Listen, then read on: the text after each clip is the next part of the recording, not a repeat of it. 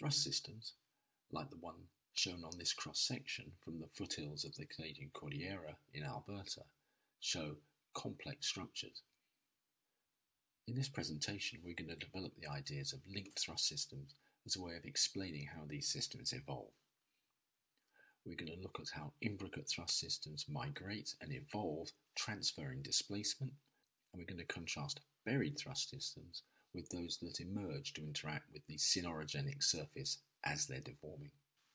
So let's start off looking at a buried system that's part of this cross-section. Here we are, let's zoom in. And what we can see is we've got stacked up units beneath a thrust sheet that is acting as a cap or roof to these underlying ones. So here's some terminology. That thrust sheet acts as a roof. So how does this system develop? Well, let's step back and think in some idealized cartoons. So let's imagine we've got this big pink thrust sheet running across a stratigraphic succession up to the Earth's surface, accommodating lateral motion. So the first thing we're going to do is transfer the slip into the footwall and bulldoze away the upper part of the stratigraphic succession. So we'll have an easy slip horizon at the base of the beige at the top of the yellow horizon, and consequently the thrust transfers displacement onto this and essentially bulldozes the younger units away, leaving a panel of rocks buried beneath the thrust sheet. So that was that easy slip horizon. Now we're going to consider activating a lower easy slip horizon at the base of the green.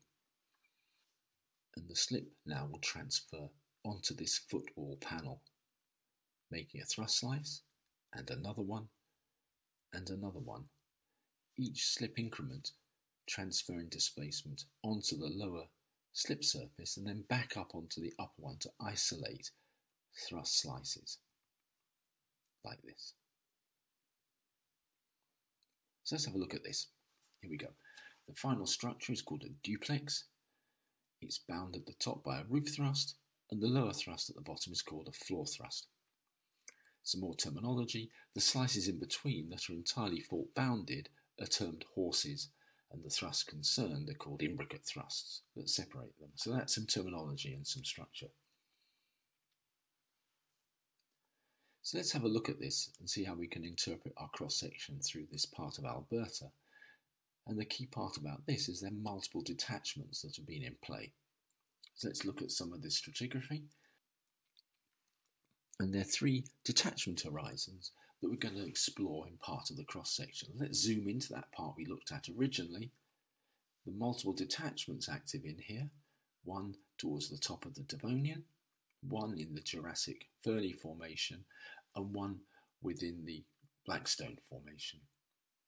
So there's the Devonian, the Ferny and the Blackstone, and we can see that the thrusts are combining and recombining in these horizons. They act as collection points for thrust displacement. So let's think about the sequence by which these systems have developed. The sequence is from left to right, and each formed thrust slice is then carried by the next one that develops underneath, piggyback fashion. So earlier thrusts are carried by younger ones. The system as a whole forms a piggyback sequence that propagates towards the foreland. And the evidence of this in the final structure is that thrusts are folded and the roof thrust is bulged as a consequence of these lower thrusts coming in from underneath. And we can identify this again in our Alberta cross-section. We can see a bulged roof thrust, we can see folded thrusts. So in fact some of these thrusts are tipped up so they were going downhill, or apparently downhill. They've been folded so they're downward facing. So that's a fully linked thrust system developed beneath a thrust sheet. The thrust detach from a floor thrust and then recombine at a roof. But the more outlying structures can interact directly with the Earth's surface, and these are therefore called emergent imbricate fans. A classic example of this comes from the northern Apennines beneath the Po Plain in northern Italy. Let's just grey out some of the pre-thrusting strata.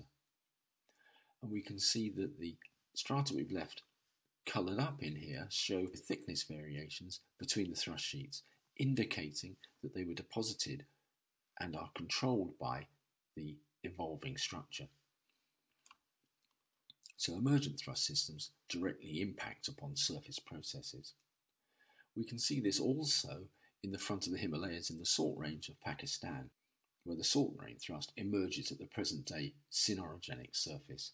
And here is that location where river gravels from the Jhelum River that we can see beyond the trees there, well, the older ones, just a few thousand years old, are now tipped up on the left-hand side of that track, so they're now dipping at 50 degrees or so. So the emergent thrust systems here.